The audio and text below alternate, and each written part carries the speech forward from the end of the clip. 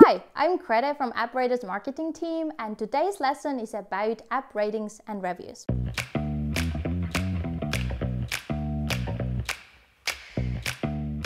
First, we're going to look at why app ratings and reviews are so important, and then we're going to talk about how you can actually use them for increasing your app downloads.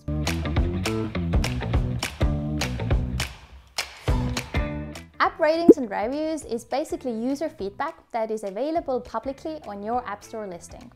Ratings are given on 1 to 5 star scale, and reviews are written in free form. Both of the app stores, Apple and Google, show on your App Store listing an average rating. They are not completely transparent how this is calculated, but we do know that until 2019, Google's rating was giving the same weight to all of the user ratings that you have ever received. However, since 2019, they have changed this, and now the more recent ratings and reviews are getting more weight than the older ones. Ratings for Apple App Store function pretty much the same way. However, there is one major difference, and that is you can ask your app rating to be reset. So literally, when you feel like the rating that you're currently having is not accurately saying how good or bad your app actually is, you can ask this to be reset. You can start from the scratch, and you can do this even for one specific territory. However, do bear in mind that app reviews do not get deleted. They are sort of there forever with you. One more thing to notice is that Google and Apple highlight some reviews more than the others. In case of Google Play Store, it's the most positive review that you have received and the most negative one. In case of Apple App Store, it's 6 randomly selected reviews from your App Store listing. So let's talk now about why App Store ratings and reviews are so important.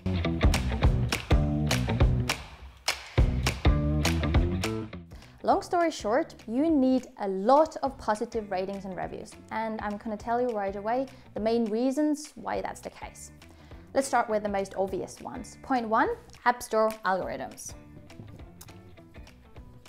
App Store algorithms.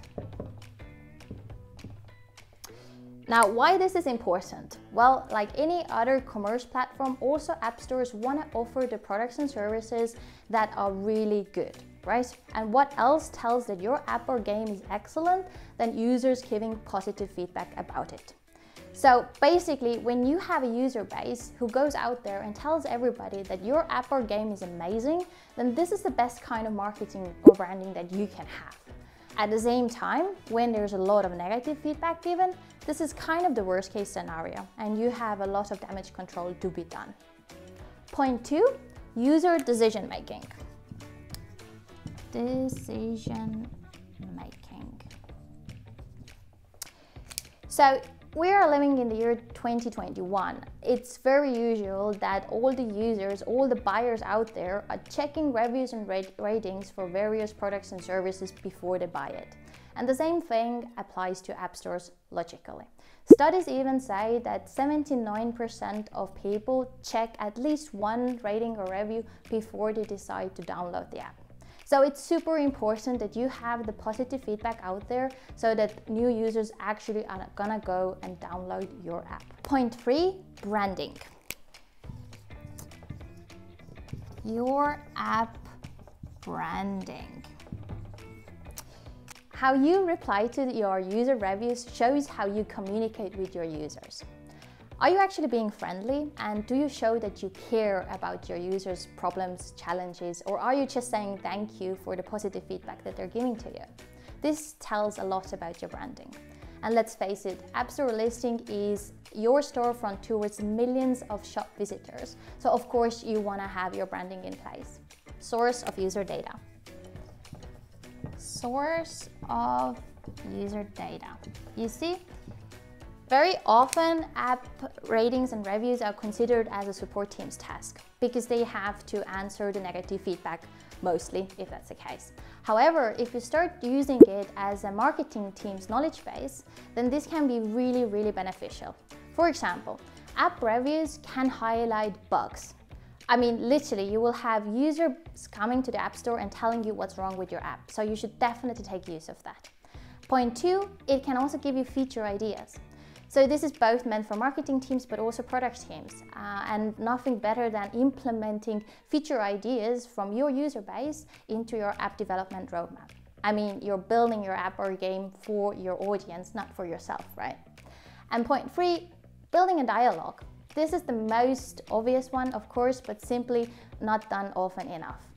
App stores are the place where users are telling you what they think about your app or game, and this is the place where you can thank them, where you can start a dialogue, direct them towards your community, etc. So just talk with them. Point 5, keyword ideas. Yes, also in this video, we cannot get around keywords because they are just simply the basis of App Store optimization. If you want to rank high in app stores, you need to use the search terms that your users are actually using. And user reviews is a perfect place where to see how people talk about your app. What kind of words are they using? What are they highlighting? So those are the words that you should take, implement into your keyword strategy, into your App Store listings, and the chances are that you're going to be ranking way much higher thanks to that. Point 6 is competitors. And this is something that I personally especially like, because spying on your competitors is not always that easy to be done, but with App Store listings, it's publicly available. You can literally see what the users are saying about your competitors. So the same way as you can see it for yourself, you can also see it for the others. And you should definitely implement this into your market research, and every now and then go and check what are the users saying about your competitors.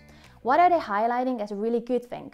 Maybe this is something that you can also implement into your app development roadmap. Or what is it that they're saying as a very bad thing? Because chances are this is your competitive advantage, and this is something that makes you better than your competitors, so you should be more using it in your App Store listing as well as in your advertising. Point 7, localization.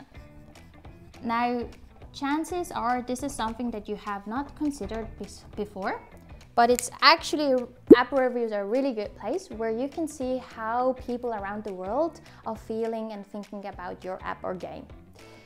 Well, let's say, for example, that your primary language is English and most of the reviews that you are focusing on are in English. But what about the ones that are in German or the ones that are, for example, in Finnish?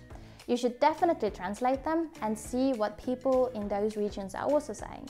Because maybe they have a different kind of perception of your app, maybe they like different kind of things. The chances are that the cultural differences are having an effect also on your app and game downloads, and this is why it's so important to also focus on your app localization.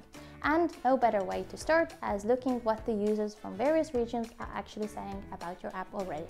Now, as a final topic, let's talk about how to improve your App Store ratings and reviews.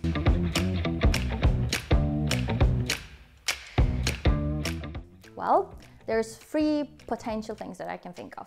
Number 1, ask your app users for reviews. I know this might feel a bit like uncomfortable and awkward in the beginning, but there's no way around it, to be honest, because you always want to have more ratings, more reviews, and therefore you need to ask your users.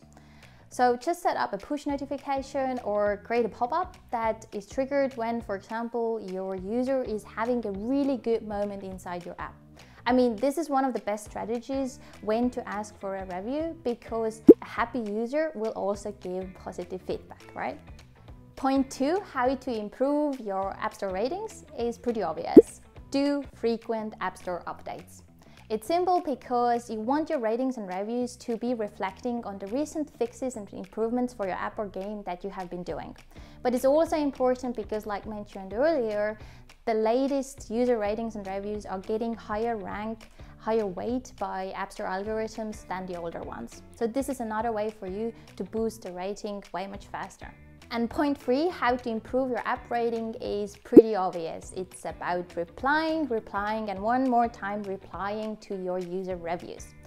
If you don't believe me, then at least believe Google, who has said that developers who reply to their user reviews have increased their star rating by 0.7 points.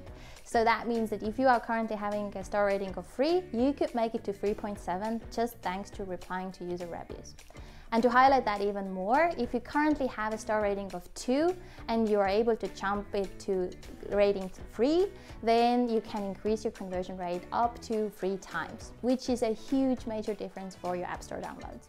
So to sum up today's lesson, we can all agree that app ratings and reviews are really important for getting more visibility in app stores and to get more app downloads. If you want to have more information about App Store marketing in general, do check out our academy or just surf around on our YouTube channel. We've got a lot of free educational material available for you. And you will be seeing me next time.